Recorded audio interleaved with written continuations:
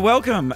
This is a really exciting thing for me. Kind of an honor, really, to be talking to James St. James. Well, no, the honor is all mine. I've been very excited about this because when you told me last week that it's the 15th anniversary of Party Monster, well, it seems like it's yesterday to me. I mean, literally, you and I were walking down the red carpet in Tokyo, in London, in Scotland, in LA, in New York, at Sundance. We really covered the waterfront.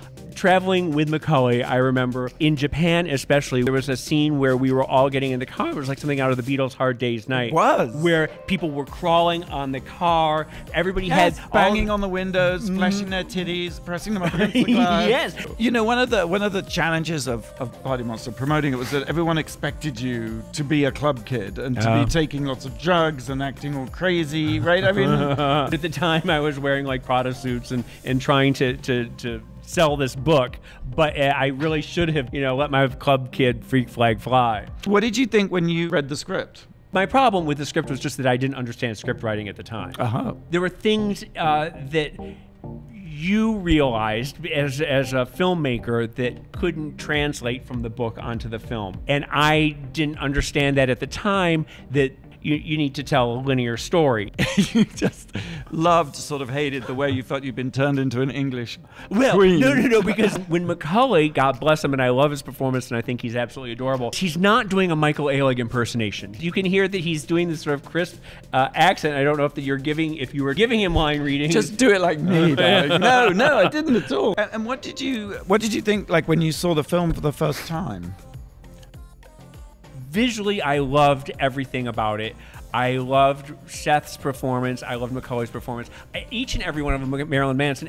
There's like these little onions. God. It was hard to. It's a hard thing to watch yourself up there, and it was still very raw. How was it like Seth playing you? My mom went to go see. I told her, I said, "Don't go see it, Mom. I'm smoking crack in a diaper. I mean, you don't need to see your son like that." She went to go see it opening night anyway, and my mom said he got my laugh down. And I thought, if my mom says it passes, she knows more than anyone. Well, two things. One is that Seth was the first one in, and really played a huge part in persuading Macaulay to do the film. And the irony of that is the script was written for Macaulay. Like, it was the only person we could see playing the part. No. Wait a minute. But he had completely retired. There was no chance of him playing the part. Once Seth became attached, he made it his mission to get Macaulay, and he did it. I remember we were at a party at the Chateau Marmont, and John Waters was there, and we went up to him, we were talking about this, and John Waters said, "I have been trying to get Macaulay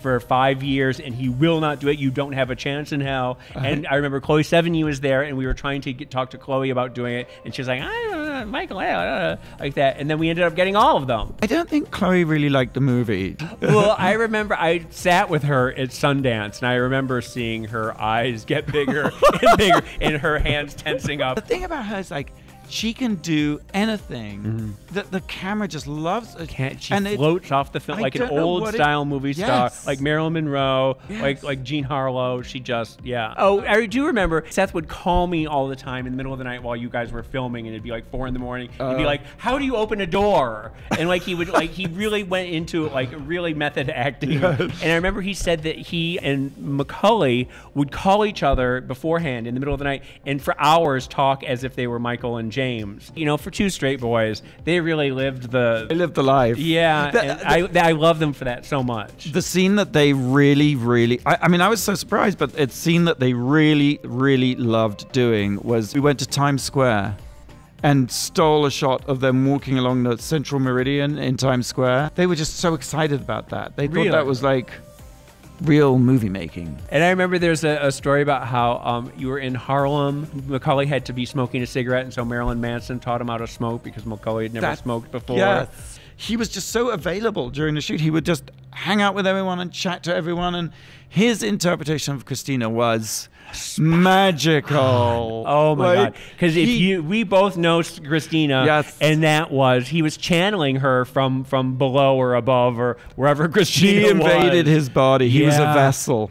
I realize we're going slightly backwards here in chronology, but when the reviews came out of the movie, what did you think? Well, it's interesting because the reviews for the documentary were so over the moon and people really went bananas for it. I know where this is going. The book, it was very mixed. I remember when the book came out, it got some really, really great reviews. And then other people were saying, like, why would you want to spend time with these people? They're just horrible. And then I think by the time the movie came out, that's where it started tilting, was that these people are just nightmares and why would we want to spend time? And there's no redeeming quality to any of these people. You're seen as the authentic piece of the whole thing. You know, you wrote the book that the movie was based on. You're in the documentary. I think you have the last word of the documentary. Right, yeah. It is sort of the Rocky Horror for a whole generation. I was just going to say, it's like the Rocky Horror Picture Show, where right? people know every line of dialogue. Right. The one I always hear is, we're just two peas in a pod. Oh, yeah. Pity the pod. People will send me 2 of hearts all the time. I get that all the time. I mean, there's a lot of really great lines in it that have sort of stood the test of time. It's a true crime classic. And quite apart from being an amazing piece of writing. Well, interestingly, because Time Magazine just this week put me at #1 of best true crime novels of all time. I know Esquire had just done this. Number one. Of course, had you done it 20 years earlier when the book came out, it might have sold a few copies. Well, how are the royalties? They are non-existent. If you remember the way it's structured, and I've tried to explain this to Michael, who doesn't believe that I didn't make millions off of it, because I did not make millions off of it. You get your advance, right? And then you have to make back the advance, and then you start getting 10 cents on the dollar for the next 1,000 copies. You recoup your royalty rate, which seems so unfair, because the book people are getting their money back because they're getting most of the money in. Yeah. Every 6 months, I'll get a check in the mail, and it will be like, oh my God, I can't pay my phone bill, and it will come, and I'll be like, oh my God, thank God. How many? I mean, do you feel at liberty to reveal how many copies you sold? We're over 100,000. James, I think that's so. Amazing. Yeah, no, I think so. You haven't made any money? Well, no, but like I said, I make a little bit here and there. You weren't very happy, though, when it was renamed. No. Changing an author's title is... It's heartbreaking when that happens. The other time you were furious, not to remind you, was when I wrote an introduction to the book. And James was so livid. You said that my apartment smelled like cat piss, which I was furious over. What? Because I didn't have a cat. Oh, well, why were you peeing in a litter box? Because it was a K-hole thing. But he had litter in it, kitty litter. I didn't know there was no cat. Why? Oh my God. I was furious. What was it like writing the book? Like, how was that? Because I remember you coming out to LA, and after the whole murder had happened, but the story. Yeah, but the body hadn't washed up on shore yet, That's so right. Michael hadn't been arrested. So I was telling you everything before things really shook out. That's right. We went to the Hollywood Canteen and we had dinner, and I mean, it was just to hear the stories, because you were actually reluctant at first to talk about it, and you flat out refused to write about it. Aren't you glad we persuaded you to write it? Yes and no, and yes and no. I wanted to be a writer, and this ended up being my entree into that. But I didn't want to give Michael the satisfaction of having James St. James was writing about Michael. So so the way I went around that was, I said to you, okay, finally, okay, I'll do it, but by God, it is going to be all about me. You showed Michael, when he got released from prison, the documentary and the movie. Talk about that. It started off being, he came out of prison, and he had never had an iPhone. He'd never been on Google. He'd never seen the internet before. One of the things that we really were excited, because he'd been hearing about it forever and ever and ever, but he'd never seen it. And he was furious about a number of things in the documentary. Yes. Which he thinks that he was trapped. Right. And that you tricked him, and that he didn't say the things that he said, which we have him on tape saying. It's a little Trumpy, isn't it? It is, yes. It was the beginning of what you see isn't really what is happening. There's a moment in the documentary where we're talking to him, and he says, I killed Angel, and then he's like, oh, sorry, that was a joke. That sort of thing that gets me into trouble. And he felt very strongly that we'd taken that moment out of context. But you can't take anything out of context that isn't there. But I did question it, and I went back and looked at the entire tape. It was not out of context at all. No, he just out of the blue did it. And it was kind of volunteered before the interview. It was almost like the first thing he said. Yeah. So I felt that actually made him look much better. I don't know about that. But him watching the movie was, I think it was that same sort of visceral reaction that I had that first time, where seeing someone portray you it's a weird thing, and he did not like it, and he was not happy with it. Because he also said, didn't he, that he felt the murder was misrepresented. Well, that's one of those things that we can go back and forth on till the end of time. No one is ever going to know what really happened in that room that day. What do you think about the way people react to the story? You know, on the one hand, there's a group of people who condemn the fact that it was made as a documentary and felt that the film celebrated it. But on the other hand, there is this devoted audience. Well, that's just it. I noticed at one point, I started noticing that the fans of my book and the movie were getting younger and younger. It was sort of a rite of passage for them. They didn't quite understand that it was a cautionary tale. Cautionary tale. This is not something you want. You don't want to be Michael or James, frankly. And so that's why I wrote Freak Show, was that I wanted to write a book for teenagers that had all the fabulous and the funny club kid things, but didn't have the drugs or the murder. And Freak Show did really well. Freak Show got really amazing reviews, which Disco Bloodbath did not. It won a lot of awards, Texas School, Florida School, Library Awards, and this and that. So I was very happy with it. And do you have a new book in the works?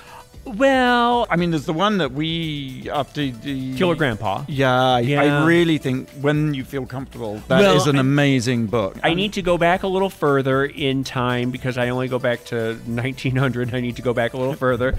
But I also need to go a little forward and do my family now and everything that's going on right now. Because in a nutshell, it's about a lynching in Florida in which your family was directly involved. Yes. And so it's this sort of legacy of a horrible story. There's a legacy of how something like that can fester over generations and infect every generation after it, because my family before that was a pioneer family in Florida, one of the first families in Fort Lauderdale. My uncle, when he was running for sheriff, I don't even know if I should be doing that. But his posters around town said that he was the first white male child born in Fort Lauderdale, and that's why you should vote for him. That, like, right there tells you everything you need to know about where the story is going. Well, I think we're all seeing that racism is much more baked into the American experience and consciousness than I think we assumed or believed. When you do that, can we come film? You know, you said it was uncomfortable and traumatic to see yourself played by someone else.